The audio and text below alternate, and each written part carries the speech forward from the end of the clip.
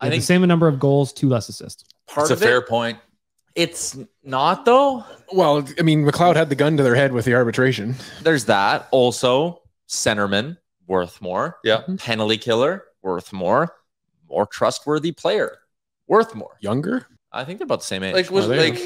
I guess about Klim. Similar. Klim can't kill penalties. Klim makes bad turnovers. Klim takes a lot of penalties. Yeah. My thought was also just, I'm curious to see what his shooting percentage looks like in Detroit because he shot just under 20% last year. Yeah, like he did do his scoring in bunches. I love him. I wanted him back. I love him. $2 million for Klim Kostin. Zach McEwen signed for $775K. He doesn't have the How dare you compare the two? He doesn't have the offensive upside of a Kostin, but like if you want to add grit to your lineup, you can do it for $800,000, not $2 million.